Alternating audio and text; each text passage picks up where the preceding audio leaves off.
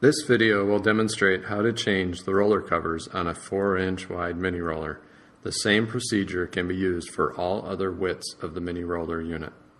Before you begin, it would be helpful for you to gather a few tools. We recommend a cordless drill with a 5/32 inch hex bit. If a cordless drill isn't available, a standard 5/32 inch Allen wrench can be used, a hard plastic tipped hammer, and a flat screwdriver.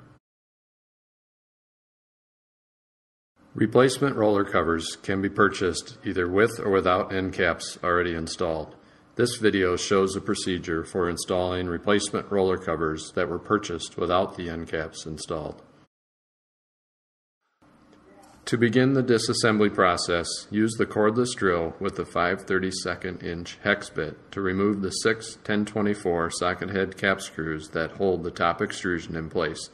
Be careful not to lose the screws, as they will be needed during the reassembly process. Remove the 3 screws from one side of the unit first, and then remove the 3 screws from the other side. Again, if you don't have a cordless drill and hex bit available, you may complete this step using a standard 5/32 inch Allen wrench.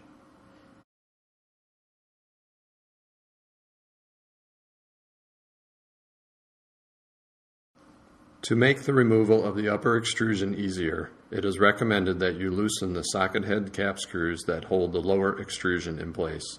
You do not need to loosen the bolts on both ends of the unit, just the 3 bolts on one end. Loosen the lower bolts a couple of revolutions, but it is not necessary to remove them completely. You should now be able to grab hold of the upper extrusion and pull it up from between the end plates. Be careful not to knock the flat springs loose that are installed on the inside of the upper extrusion. To remove the old roller assemblies, grab the upper roller stub shaft and dispenser tube and slide them up the end plate slots until you can pull the stub shaft and dispenser tube out of the square hole at the top of each slot. Next, grab the lower roller stub shaft and dispenser tube and remove them in the same manner. There is a coil spring on the stub shaft and dispenser tube. Be sure that these don't fall off while removing these items. Note that the end cap on the lower roller assembly has a magnet installed on one end of the roller. This magnet is used with the roller rotation sensor to send input signals as the roller rotates. The location of the end cap with the magnet is important and will be addressed later in the reassembly process. To remove the end caps from the old roller assembly, insert the tip of a flat screwdriver under the flange of the end cap and pry the end cap off. It may be necessary to pull the roller cover back slightly in order to get the screwdriver behind the flange of the end cap. If the end cap is too tight and can't be pried off easily, insert the tip of the screwdriver under the flange of the end cap and use the hammer to tap the handle end of the screwdriver and knock the end cap off. Once the end caps are removed, the used roller covers can be thrown away. Keep the old end caps so they can be installed on the new roller covers. To install the old end caps onto the new roller covers, hold one side of the end cap in the end of the roller with your finger and gently but firmly tap the other end with the hard plastic tipped hammer. Continue tapping the end cap down until the flange on the end cap is fully seated around the perimeter of the perforated tube. Flip the roller cover over and install the other end cap in the same manner.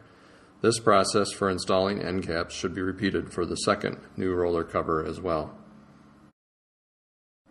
Now that the end caps have been installed on the new roller covers, note that one of the 4 end caps has a magnet pressed into it.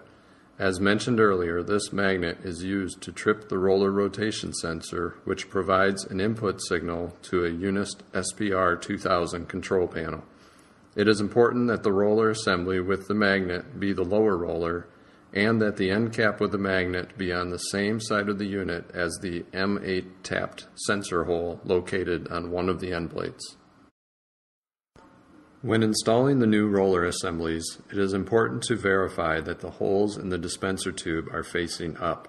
This will prevent any drainage out of the dispenser tube between valve actuations.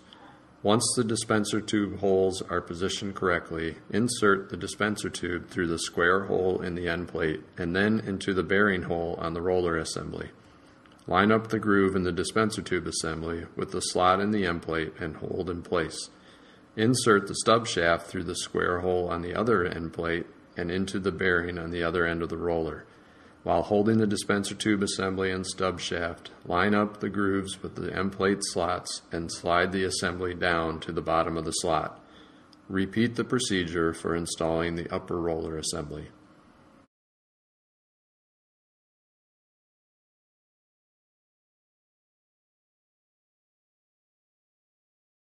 Before reinstalling the upper extrusion, verify that a flat spring is installed on each end of the extrusion.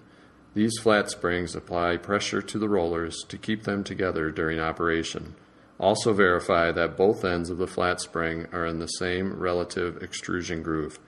These different grooves allow you to change the amount of pressure on the rollers. It is important that both springs be positioned in the same grooves. Also be sure that the springs are positioned about 60 thousandths from the end of the extrusion.